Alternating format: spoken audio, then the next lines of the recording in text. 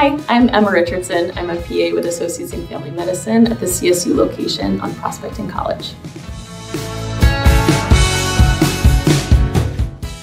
A mask is important to wear to both protect yourself from the coronavirus and also to protect other people. You could be transmitting the coronavirus even if you're completely asymptomatic. So by wearing a mask, you protect yourself, your family, and the rest of the community.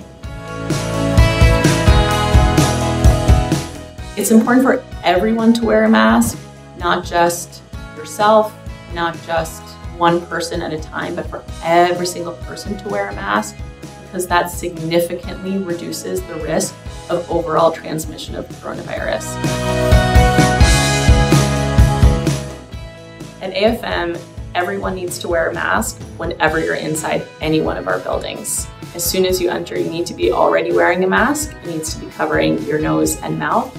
You need to wear a mask even when you're alone, waiting for a provider in the room, because air particles can actually linger in the room for hours, which could inadvertently transmit the virus to other people. There are lots of different types of masks out there. What's important and essential is to wear a mask that is a solid barrier, unlike certain lace masks, and it has to be a double layer mask rather than a single layer cotton or some sort of bandana. So whether it's a surgical mask or a cotton mask, it has to have 2 layers and be snugly fit around your face. So the proper way to wear a mask is snugly fit around the bridge of your nose, around your cheeks, and around your chin. Most of them have loops around your ears, and they should be worn around your ears rather than tucked around your neck, unless it can be snugly fit around your face.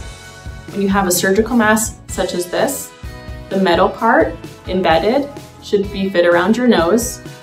You pinch it, wrap around your ears, and loop over your chin. Go back and make sure that it's snugly fit all around your face, like so. If you have a cotton mask, the same rules apply. Snugly fit around your nose, over your ears, making sure you pinch your nose and it's snugly fit around your chin.